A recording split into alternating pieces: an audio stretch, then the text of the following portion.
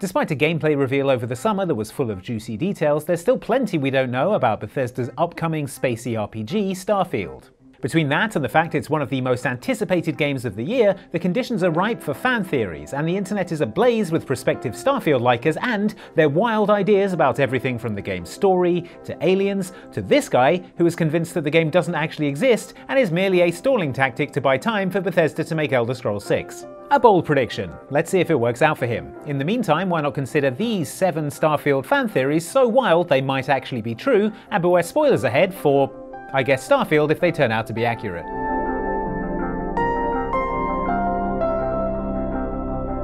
Now, I've watched all the Starfield trailers and gameplay demos and Todd Howard TED Talks, and I just sort of let them pleasingly wash over me, mostly thanks to Todd's confident tones and sensible haircut. And that's thanks to all of you. However, hardcore Starfield-likers have taken everything shown so far and managed to piece together a surprisingly thorough and convincing theory about how the game will start and how exactly you'll come to be adventuring all over space. Mostly based on detective work by Reddit user ExoSoldier over a year ago, Starfield theorists are predicting that the game will cast you as a space miner who uncovers some kind of alien artifact. There are several clues pointing to this theory. For a start, the character creator takes the form of a record locator for something called Argos Extractors, which sounds like the name of a mining company, or possibly a fan company, but come on, more likely a mining company, seeing as mining and resource extraction seems to be a core mechanic in the game. For whatever reason, you end up mining particularly deep on one job. Some have suggested it's a punitive job, to work off a prison sentence or a debt or similar, because if there's one thing Bethesda loves, it's locking you up or having you be a prisoner. I guess you're smarter than you look. At this point, the theory continues, you'll dig up an alien artifact, touch it, receive some kind of vision, and then be visited by someone from Constellation, the space exploration organisation mentioned in other Starfield trailers, who seem to have prior knowledge of these kinds of artifacts. So, you found something? The new guy found it. You dug up the artifact, right? That means you saw it. The visions? What happens next is a little bit more speculative, but it seems like your meeting is interrupted by a group of space pirates called the Crimson Fleet, and your new Constellation buddy doesn't survive, bequeathing you his ship and the watch-like device needed to unlock it, kind of similar to how you get your Pip-Boy in Fallout 4.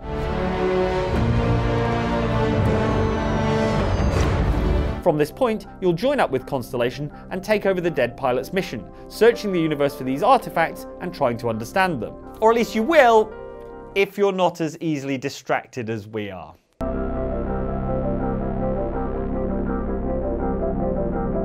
One of the key differences between Starfield's spacefaring future and that of, say, a Mass Effect is the apparent lack of aliens. That is to say, not the lack of alien wildlife in general, what with all these beasties going about their business on their home planets, but the apparent lack of intelligent alien life of the sort you can talk to, or fight with, or smooch, if that's your thing. No judgment here. The question of whether or not intelligent extraterrestrial life will feature in the game is a hot one, and though certain artifacts might point to the existence of alien civilization, more on those later, we can't tell whether aliens themselves will make an appearance. Except a keen-eyed alien spotter watching the Starfield deep dive might have noticed this mysterious figure standing amidst the trees about 2 minutes in. The figure appears only for a moment as part of a montage, so who can say exactly what we're looking at here? Except there's no denying the motionless silhouette has the classic shape of a big-headed, humanoid-looking alien of the kind that traditionally zips around in flying saucers and abducts unlucky humans, like, for instance, in the Fallout 3 DLC Mothership Zeta. Good luck to all of us. A closer look at the footage tells us this potential alien encounter takes place on a planet named Algorab 3b, which implies this is an exoplanet orbiting the star Algorab, which is a real star in the constellation Corvus, which has a real exoplanet named HD 104067b, discovered in 2009. Is this an alien? What is an alien doing on Algorab 3b? And can it be smooched? These are the questions.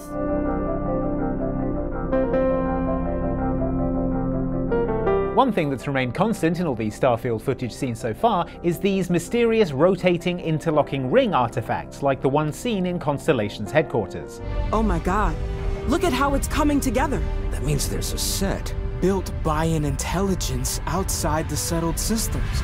There are also these notes as seen on your character's ship with some sketches and more musings on the nature of the rings. So what are the rings, and what will their purpose be in Starfield? The most common fan theory currently is that these rings will act as beacons or fast travel points that would allow you to instantaneously travel around what is, no question, the largest game world Bethesda has ever created. Others have pointed out, however, that you only seem to be interacting with these rings outside of your ship, and surely you wouldn't want to be teleported across the galaxy without your primary means of transportation. What else then could these rings be? Some theorize that they're transmitters meant to broadcast signals to alien life. Others think they're some sort of artifact detectors that once activated will point you in the direction you need to go to find the next artifact in Starfield's main story quest. Whatever it is they do, we won't have to wait long to find out. Fingers crossed it's something actually cool and not just some avant-garde modern art that Constellation decided to buy to class up their office.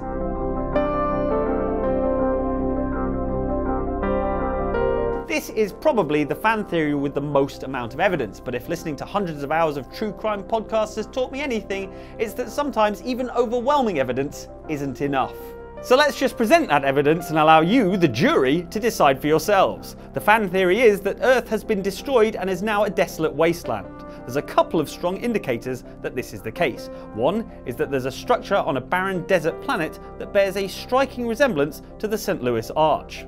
The other is that in the most recent gameplay video, if you look at the brief glimpse of the Sol system, i.e. our solar system, you'll notice that the third planet out from the sun isn't the usual blue and green you'd expect from Earth, but instead a dusty orangey brown sphere. Other smaller bits of evidence include the existence of a Terran Preservation Society, which is presumably trying to recover plants and even antiquities from a post-apocalyptic Earth. There's also a bunch of survivors on a ship who seem surprised to meet another human. You're human? We thought we were the only ones to leave Earth. How messed up do things need to be on Earth that they assumed that the thing knocking on the door was more likely not to be human? There's even a suggestion that this shot of a hastily assembled launch platform with a spaceship buried in the sand could also be one of those human ships attempting to leave a scorched, uninhabitable Earth. I put it to you then, good people of the jury, that Earth is properly effed. The prosecution rests.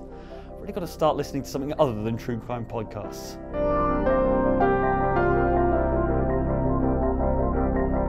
If you played the Elder Scrolls V Skyrim, you'll no doubt remember dragon shouts, the voice-based supernatural powers you gathered as you went through the game that included the famous Fusrodar, and a bunch of other ones no one used because they already had the best one, Fusrodar. In the Starfield gameplay released so far, we've seen glimpses of what could best be described as powers similar to the dragon shouts we saw in Skyrim, or rather power, the ability to seemingly switch off gravity with your hands. The leading fan theory for how you come across this power, and presumably other powers, is from those alien artifacts we talked about earlier. You dig one up to start the game and it gives you the power to switch off gravity and make your foes easy targets. But then Constellation sends you out to find more artifacts, and each one you run across gives you a new ability when you interact with it, similar to the word walls found in Skyrim. Be on guard. Those puzzle doors were more often used to lock things in, not out. It remains to be seen if this is the case, but it would be an odd choice by Bethesda to give you one magic power and leave it at that. A range of powers with different applications seems more likely. Whether they're all gravity-based or more diverse remains to be seen, but if there's one that slows down time and highlights enemy body parts and gives you your percentage chance of hitting them, please Bethesda, I just need VATS. Don't make me aim at things.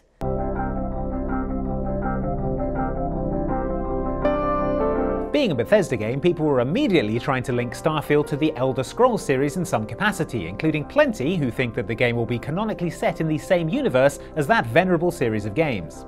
Admittedly, the evidence for this one is slim, but that's what all good fan theories are about, right? First of all, we have this plant being grown by spacefaring humans in the Starfield gameplay presentation. It looks an awful lot like Nirnroot, the pointy plant that regularly appears in Elder Scrolls games. As all Elder Scrolls fans know, the planet that Elder Scrolls games take place on is called Nirn, and Nirnroot is native to that planet. That could be something. Unfortunately, if it is, that does probably mean we'll have to collect like 50 of them, so maybe it's not such a great thing.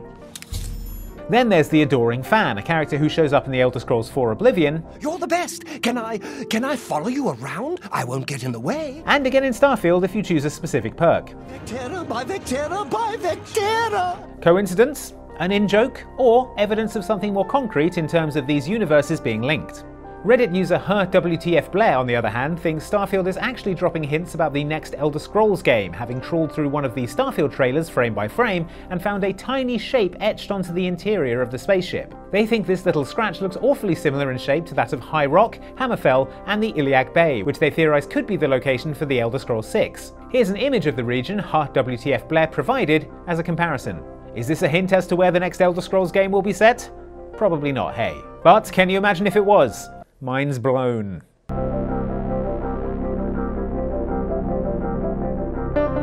It turns out that my lazy description of Starfield as No Man's Sky but with things to actually do might be even lazier than we originally suspected. Truly, if I were any lazier, I'd be American race car driver Buddy Lazier.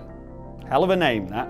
You see, the thing that originally wowed people about No Man's Sky was the ability to fly seamlessly from the atmosphere of a planet into outer space, and given that Starfield includes both the atmosphere of planets and outer space, plus the spaceships to travel between them, many of us had assumed we'd be flying between the two ourselves in this game as well. Because yes, you can fly it. Not so according to Reddit user Dorado Polido 2, who has effectively ended the debate and debunked that assumption, by pointing out that manual atmospheric flight of your spaceship is extremely unlikely, and takeoffs and landings are almost certainly a loading screen with a canned animation of your ship touching down or lifting off. You know, now that I watched those identical animations on different planets, I realised that that might not have just been a stylistic choice for the trailer. In their Reddit thread, Dorado Polido points out that based on dissecting the original gameplay reveal, the process appears to be selecting a star system, then surveying a planet, before selecting to land in a particular spot, at which point a loading screen disguising cutscene takes over. Once you're on the surface of the planet, you can access your unique, customised ship for supplies and storage, but according to this fan theory, you'll only be flying the thing manually in the bits of open space between planets. There go your sci-fi dreams of swooping dramatically to the surface of the planet and frightening the local wildlife. I don't know about you, but I'm so angry I could pass water. Like American race car driver Dick Passwater. Hell of a name. Hey, thanks for watching this video about Starfield fan theories so wild they might actually be true. We won't have to wait long to find out. Starfield coming out soon. Keep it locked to Outside Xbox for loads on the game when it does come out. And if you want to watch something else in the meantime, why not check out this Starfield related video here, or if you want something completely different, something down here for you there to check out as well. Thanks for watching. We'll see you next time.